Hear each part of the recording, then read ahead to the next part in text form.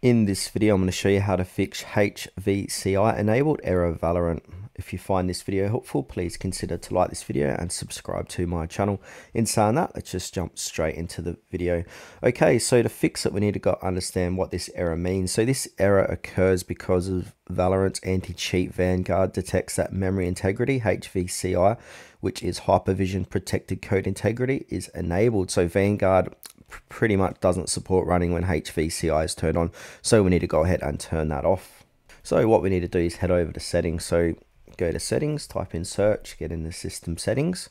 Now from here, click onto system, and now above system, got a search box. The best way to do this is type in core, and then we need to get in a core isolation. Another window should appear like this. Now click on the device security tab if it doesn't jump into there straight away, and then click into core isolation. And now from here, we need to go ahead and find the memory integrity. So this prevent attacks from intersecting malicious code in the high security processes. Go ahead and disable that. And then once you've done that, that should fix the issue. You might need to give administrator permissions to do this as well.